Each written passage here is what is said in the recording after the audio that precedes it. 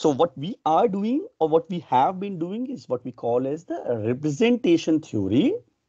I would like to summarize everything what we did in last two classes or last few classes so that we can move forward now. So we just took an example of a parity operator and the identity operator together forming a group. And I said that let's just try to find out representations. So first we started by saying that let's choose a basis which is nothing but a set of functions. In this case, where both are the eigenfunctions of the operator E and P, whatever the basis we are forming. Yeah, so we can first case we said that phi1 is even, and then the representation was such that the both elements E and P got mapped to only one element. Okay, one. So this, yeah. If we consider only odd function, then we find out that the both elements are mapped onto E to 1 and P to -1, and both A1 and A2 are nothing but consisting of purely simple numbers, which is what we call as the 1 cross 1 representation. Now, 1 cross 1 I have written here as the irreducible representation because I know that I cannot reduce 1 cross 1 to lesser number. This is what we found later on, that these representations A1 and A2 turned out to be what we call as the irreducible representations. And in some books, and in fact all the books, in order to just reduce the text, it is written as irreps. Okay. Then we try to make higher order representation or higher dimensional representation. So we choose two functions, for example, in this case phi x and phi minus x, such that the representation of E operator turns out to be a 2 cross 2 matrix, and of the P also turns out to be 2 cross 2 matrix. But P operator is not represented by a diagonal matrix. Yeah. So we find the third representation A3, which was the higher dimensional representation. And at this point I said that please look that there exist many representations for the same group element. In fact, by this time you know that you can write infinite many representations. You can just build higher dimension representations. But after that I did something interesting. What did I do? In some sense, I came up with a concept called similarity transformation, which is nothing but going from a basis phi x phi minus x to the basis phi ax phi bx, that is the even and the odd functions. And in this basis, the A4 representation came, where E is represented, of course, by identity matrix, same, and P is represented, this P operator, parity operator, is also represented now by a diagonal matrix 1 0 0 minus 1. So what I have written on the bottom is that there exists A3 representation, which under the similarity transformation gives A4 representation, which turns out to be diagonal one. And then I wrote something that A4 representation can be written as A1 plus A2 representation. So what I mean to say was that the first element, which is written as 1 1, they are coming from my A1 representations, and the second element, which is there here, they came from A2 representation. And this is what we wrote as that A4, which is an equivalent representation of A3, can be written as the direct sum of irreducible representation.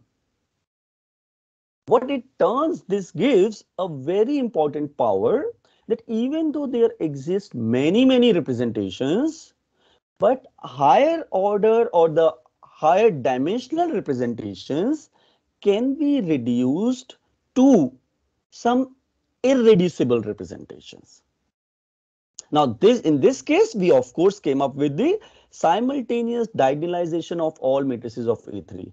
You will see that the matrix which we got, which we call as P, unfortunately I use the same letter P, but because I used this P letter earlier also, but I hope we understand that P inverse P here in the case of similarity transformation is nothing but coming out of the eigenvalues and the eigenvectors of our A3. And from there, we just basically figure out that if some matrix can simultaneously diagonalize all the matrices, then we can have representation which can be reduced further. Now, in order to tell you that how these irreducible representations are used further, I told you that irreps are the building blocks. They can be used to construct higher dimensional reducible representations. And I just told you that, for example, I can build a 5 representation in which all the wave functions are even, and I have something which is the direct sum as nothing but 3 times a1.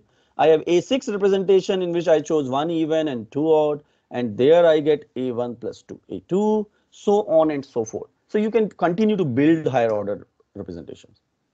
Remember, every representation which you are building is going to meet the properties of the group, which means that whichever representation you take, your original Cayley's theorem will, or sorry, Cayley's multiplication table will hold true. That E into E is E, into P is P, P into E is P, and P into P is E. So you'll find that that will hold true in all the representation, because that is how the representations are formed. Then I also told you in between that there exists something what we call as the faithful representation, which is nothing but the isomorphic representations with respect to the original group. So distinct matrices represent distinct elements of the group. And I also said that the order of representation is same as the dimension of the representation. So sometimes I say the 2 cross 2 matrices, for example, the dimension, that is what I call the order of the representation as well. Yeah. So at this point, I will again take a break. I mean, not exactly the break, but I will let you ask questions here, because this is a very powerful and important concept with several terms coming in: irreducible representation, equivalent representation, reducible representation, direct sum of representations. Then simultaneous diagonalization, of course, that is coming from the similarity transformation, and still the faithful representations, the dimensions, so on and so forth. So these two pages contain the whole summary. Please ask questions.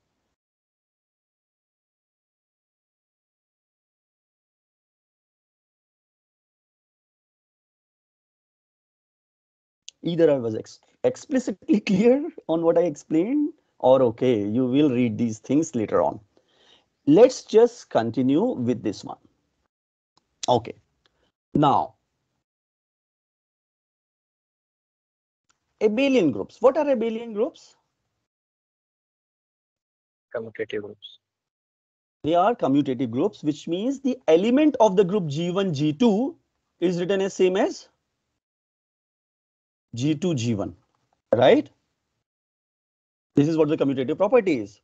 Now, this property, if you can think of, this is just the properties of the numbers, 1 cross 1 representation of the matrices. So 5 cross 4 is equal to 4 cross 5. So abelian groups hold a very interesting property that all abelian groups, all abelian groups are reducible to 1 cross 1 irreps. This is something which is making abelian groups rather interesting, that if one has to think about what kind of fundamental building blocks are there for abelian groups, which is nothing but the irreducible representation, then in these groups, they will always be reducible to 1 cross 1 representation or irreducible representation. And why is it? Because every element G1 times G2 is G2 times G1. So whatever you are going to make can ultimately be reduced to numbers. But for non-abelian groups, this may or may not be true. For non-abelian groups, one has to figure out whether they can be represented by 1 cross 1 irreducible representation or not.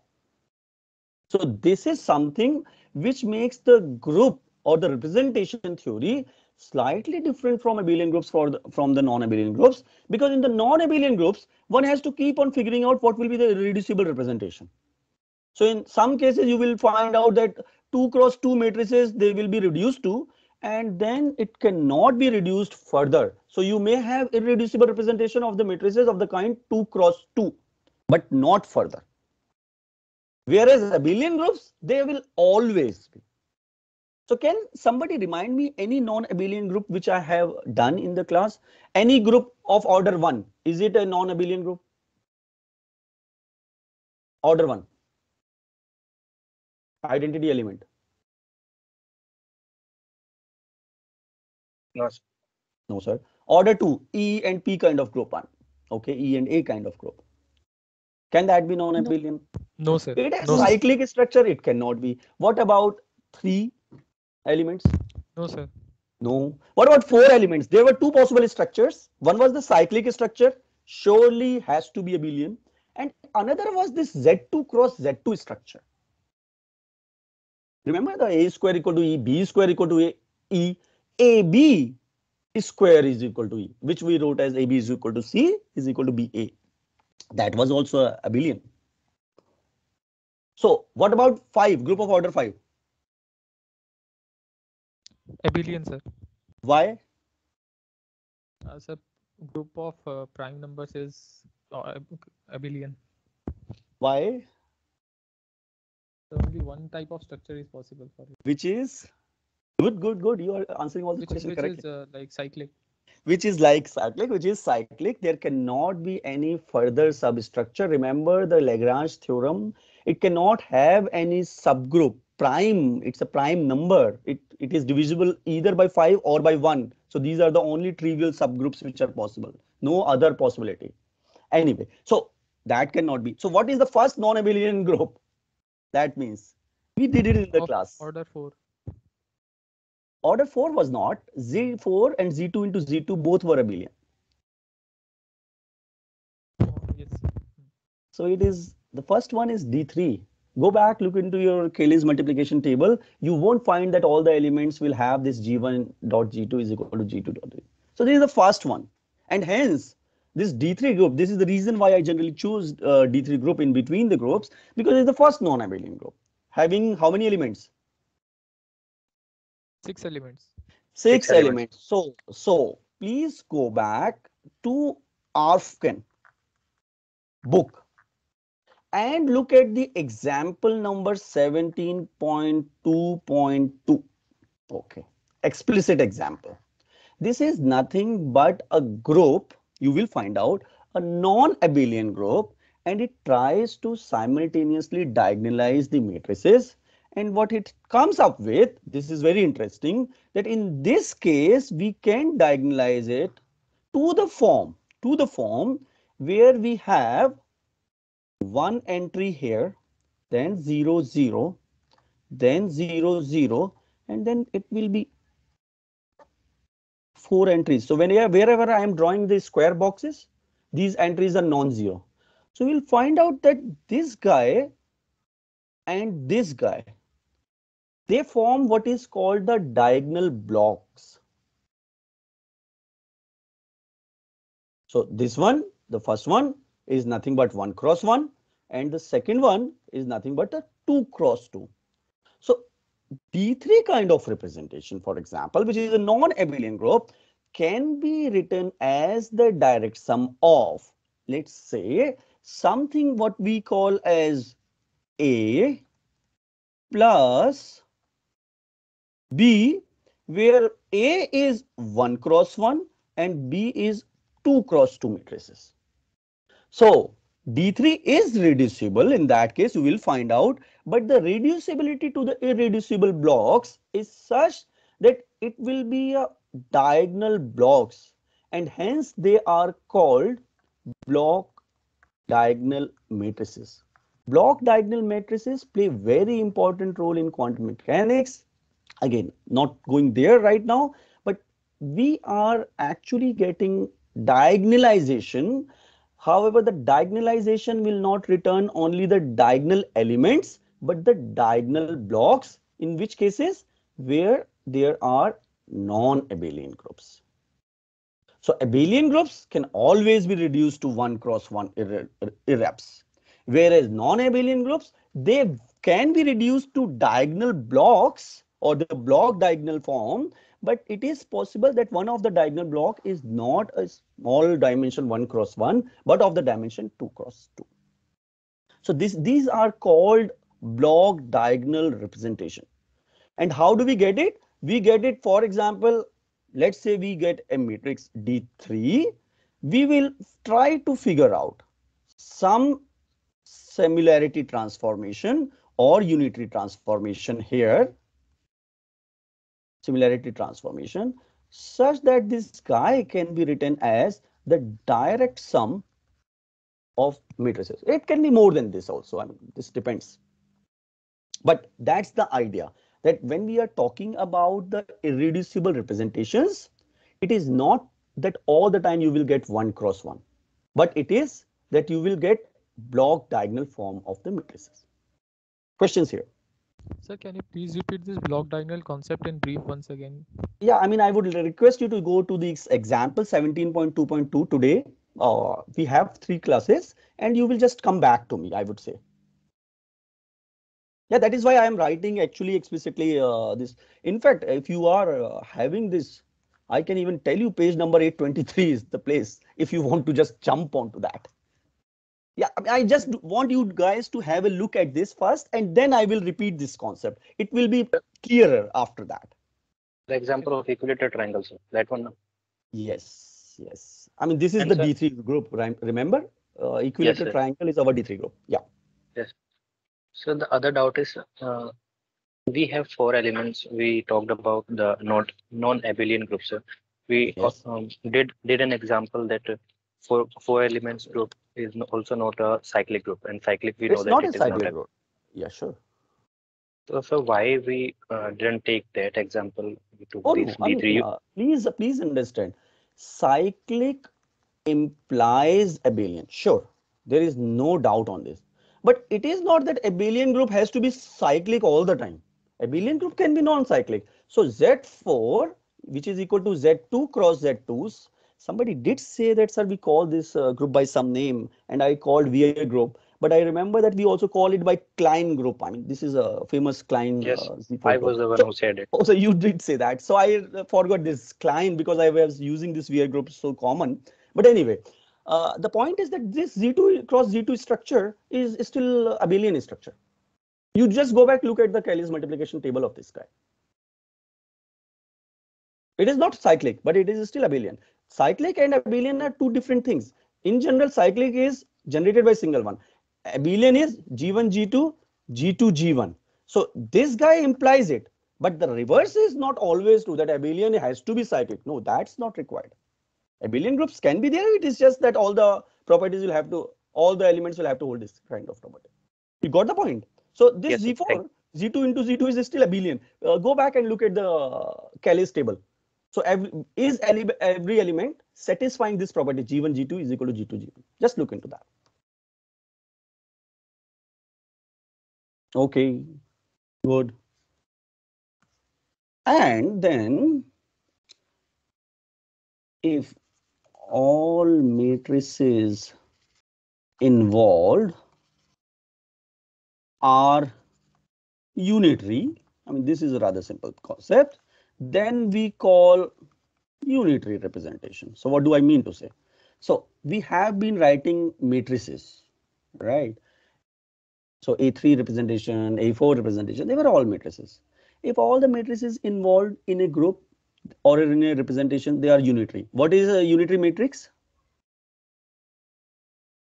U dagger, U is equal to I, which is equal to U dagger, or U dagger is equal to U inverse. So if all the matrices involved are unitary, then it is what it is simple. It's called unitary representation. And do we know how to diagonalize unitary matrices? What kind of matrices we get?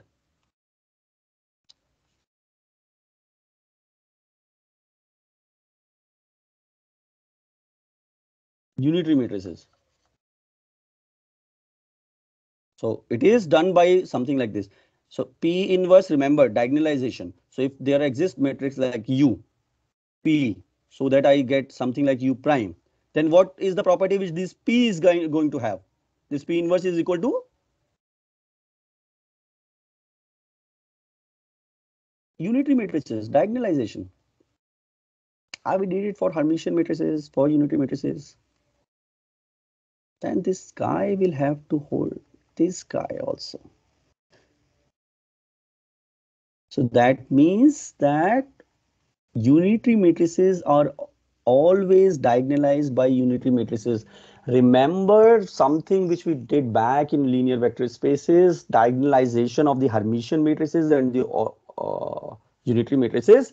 You will always get a unitary matrix as one of the diagonalizing matrix P.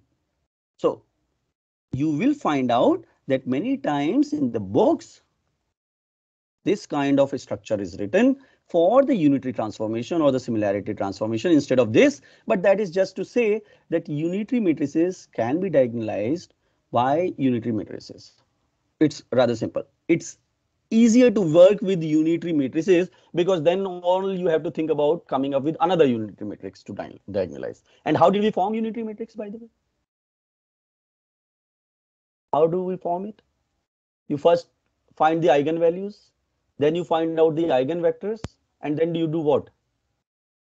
So we normalize the eigenvectors. Normalize the eigenvectors to unity. Once you normalize the eigenvectors to unity, the normalized eigenvectors will form unitary matrix. That's what we did for the Hermitian and unitary matrices. So, okay, I mean, this is just extending the concept to the point that if unitary matrices are involved, then the diagonalization can be done by matrix which is holding this property P inverse equal to P diagonal. So similarity transformation in those cases are also called unitary transformation. Okay, nothing beyond that. And the concept which is coming directly from our linear vector spaces. So that means what?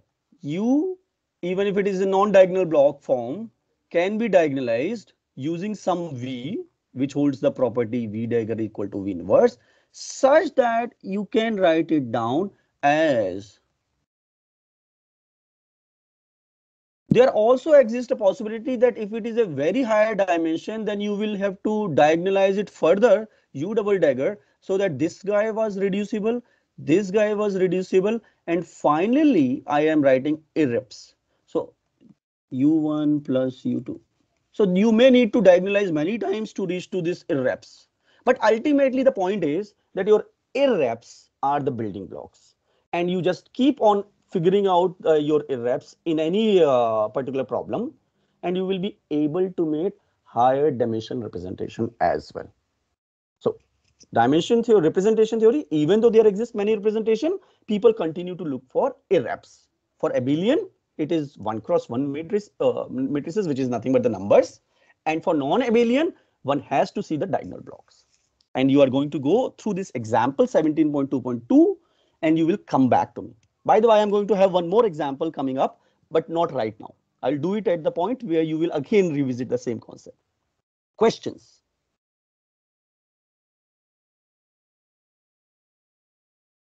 So ये वाला part बिल्कुल समझ नहीं कौन when सा? you wrote U to U dash equal. Oh, I mean this guy. This is just what we did. D3, sorry, D represented by D prime is represented by what? A1 plus A2, right? This is what we did in our problem. Yes, sir. Yes, If sir. the matrices involved are unitary, then we will call D as U, right? So here the representation of P inverse A times P, right? This is what we did, or P inverse D times P. Now in this case, P inverse is basically unitary transformation. So if all the unitary matrices are involved, then it is easy to work with the representation because then even the diagonalizing matrix is also unitary. So we have just the unitary matrices taking care of everything, representation. And what is something which I am writing now, that every finite group can be represented by unitary representations, means that whenever the groups are finite, it is always possible to find out unitary matrices for representing it. It's just that what I did earlier is the same thing which I have written here, except that the matrices involved are unitary, and hence this P inverse will also obey this property that P inverse is same as P dagger. Remember, finding out inverse is a little bit more difficult than finding out daggers. And then unitary matrices, of course, are useful in so many ways. So Okay. I mean, I hope that the point only is involved here is that instead of talking about any general 2 by 2 matrices or 3 by 3 matrices, if we somehow have unitary matrices.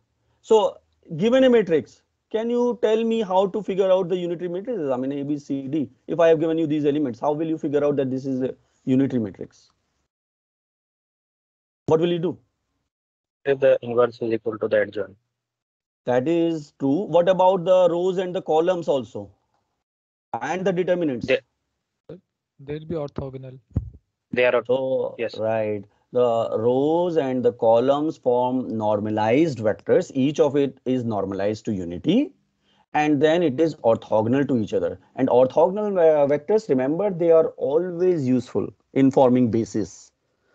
Yeah, I mean, we did it long back in our linear vector spaces, and hence unitary matrices represent something which is quite useful. And the determinant of unitary matrix? 1. Okay, so I should write this as 1. So U should be EI theta, determinant of U. So mod of determinant of the unitary matrix will be equal to 1. That does not mean that the determinant will itself be 1. It is just a phase factor, EI theta, where theta is any real number. Okay, so I mean, I just wanted to say that generally you will find out the books write the unitary representations and not the diagonal or not the non-unitary matrices. There is a subtle difference between the two, that using non-unitary matrices and using unitary matrices. And I am not going into that because of the paucity of time. Those guys who are interested really in this part of the group theory, they after the examination will revert back to me on my team chat, and then I will tell you what is the difference between the two. Why we would like to represent everything by unitary matrices. So there is a subtle difference. I am not going into that detail just to save you from the examination point of view at this point of time. But later on, I am pretty sure those of you who are interested will come back to me. Fine.